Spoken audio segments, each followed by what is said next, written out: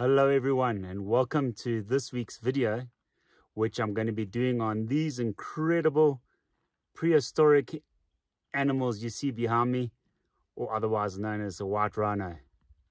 I hope you enjoy it. While starting about on Game Drive, one of the most common questions I get from guests when we're in a rhino sighting is whether this is a white or a black rhino. A white rhino has a very square mouth from its lips, which it utilizes to graze on its food source, which is grasses. The black rhino, on the other hand, has prehensile lips, which is almost like a sort of parrot beak, which it utilizes to hook the foliage, the twigs and leaves that it eats off the trees. The origin of the name Black and White Rhino can be a bit misleading. It's got nothing to do with their color. They're actually both grayish in color. The first Dutch explorers named the white rhino a wit nooshoorn. In Dutch or Afrikaans, wit means wide, due to the wide mouth that the white rhino's got. Consequently, the black rhino was named the black rhino, and the English misunderstood the Dutch and thought they were saying white rhino instead of wit nooshoorn.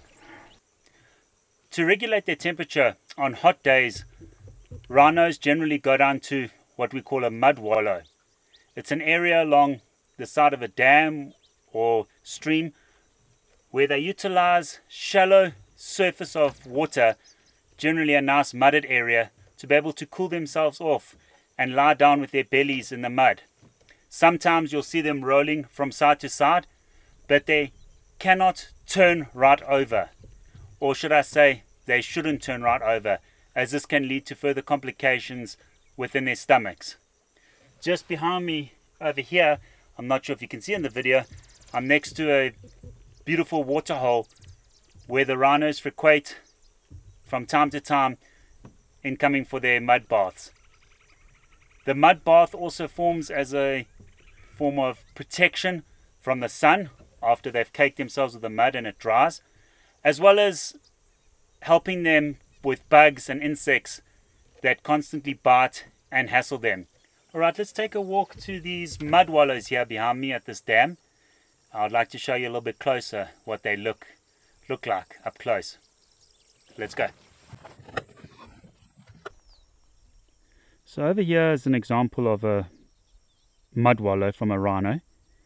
As you can see, it's separated between the main body of water by some reeds, which helps to keep the rhino safe and away from the deeper water. Other animals like warthogs and elephants utilize these mud wallows also during the day, so they sort of keep them open and maintained amongst each other. Isn't it incredible to know that rhinos originated 50 to 55 million years ago? Their ancestors emerged just after the dinosaur era and long before mankind walked on this earth. When you compare the size difference between a black and a white rhino, can you hear the lions calling in the background?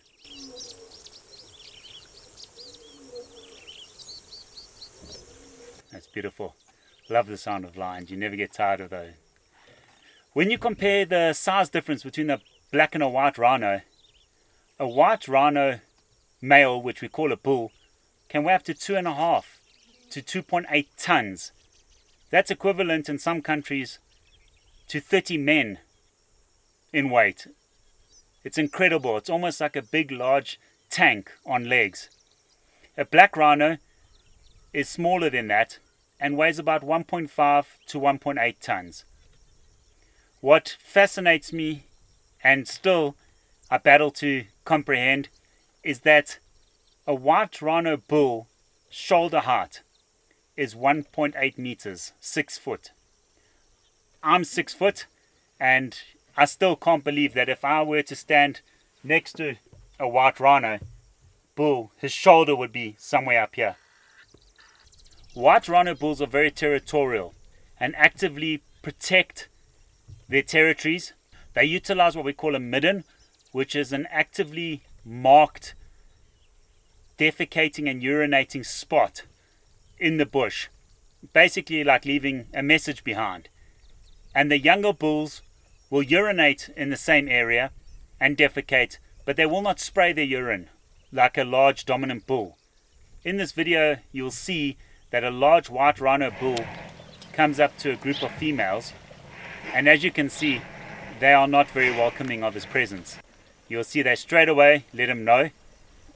So you see how he quickly turns around and heads off, not looking for any unnecessary trouble.